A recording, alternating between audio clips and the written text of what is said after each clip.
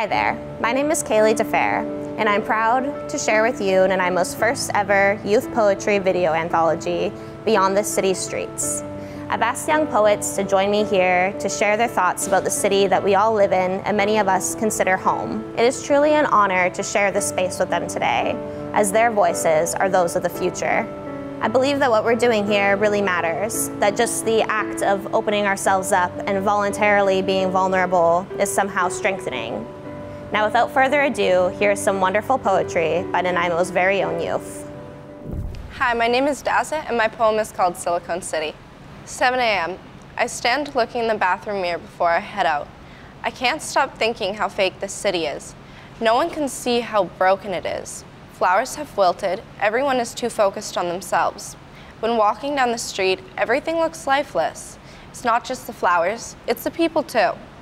So many broken smiles when I look around me, like everything I was told about life was a lie, forever searching for beauty in a Silicon City. However, you can't undo what someone else broke. Everyone is filled with judgment, though judgment is what we're all scared of. Scared of not being accepted, not being good enough, not being what everyone else wants.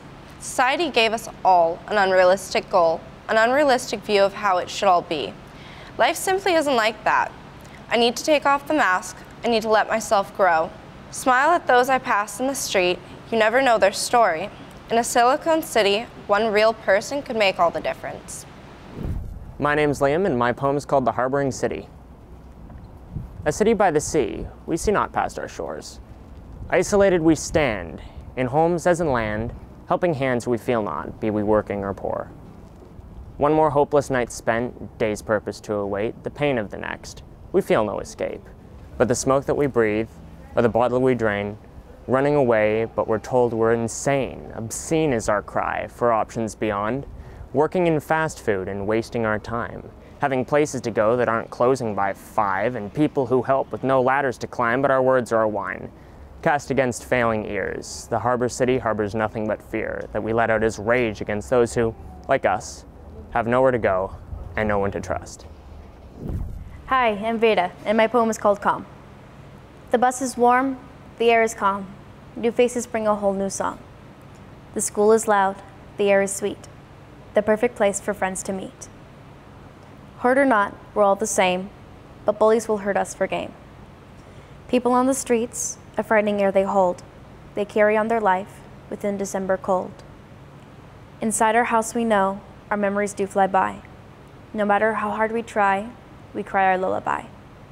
The town where many were born rings loud with one foghorn, and the rain brings snow, the hail will glow. This is home to many we know. Joy and hate live in these walls, be it work or school or glass-strung dolls.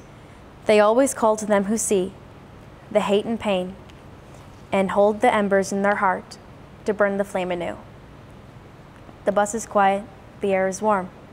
It's merely the calm before the storm. Hi, my name is Erika Berg, and this is my poem, Migrant Seasons. I'm a bus-dependent, post-adolescent pedestrian of this city. In the winters I wander, those dim days conjure up lonesome ruminations among holiday decorations. Soggy streets now sparkle, abandoned clothing make fossils, revived by the momentary warmth of tomorrow. Come spring, I grow restless. Passing cars leave me jealous. I cringe when my face is hit by their draft and wish that my legs took me places that fast. Summers feign hope for change of self, change of scene, but every fall I return, the same pedestrian I've always been. My name is Trent Jack. My poem is called Mind of a Foster Child. No one asked me what it's like to be a youth in care in Nanaimo, so let me tell you. I look around Harbor City and see hard drugs, intense city and all the pity. I look into the other foster kids' eyes and see the same fake disguise. Sexual abuse, substance use, and all the lies. Foster care is a cage. They say don't judge a book by its cover, but my life is stuck on the same page. It's welfare and minimum wage. This is the mind of a foster child who grew up wild, born with so-called mental disabilities, but God gave me special spiritual lyrical abilities. A couple years of martial arts gave me street combat agilities. Born in 1998 with the pain and hate, the reservation is something I had to escape. Break out that psychological prison and walk with that third eye vision. Being sober is over. My land has been taken by colonization and assimilation. I have dreams bigger than constellations. I am no rapper or entrepreneur, just an old soul residential school kid that climbed out the sewers. This is my life, no presentation, more secrets in my mind than a Freemason. An original Aboriginal with a sacred culture surrounded by satanic vultures. No money for lunch, just enough change for the bus. Yeah, foster kids, this is us. No longer want to steal or make a quick drug deal for that last meal. To some people, this life isn't real. This is the way we are living, the nonsense we were given. Nightlife, streetlights, and fistfights, and knives in my windpipe. Just another orphan in the street with old Jordans on my feet. My past is something I'd like to delete. Walk through the snow and sleep in the rain. Heart full of shame, clinically insane with slit veins. To the top of the pyramid is where I aim. A normal life is lame. To wrap up, I'm going to read one of my own poems. This is called A Little Noise. Sitting out on the pier, frigid water lapping under my feet. Several yards behind me, a disheveled man has been asking for money so he can get something to eat. Above us, seagulls are squawking, bickering over some trash.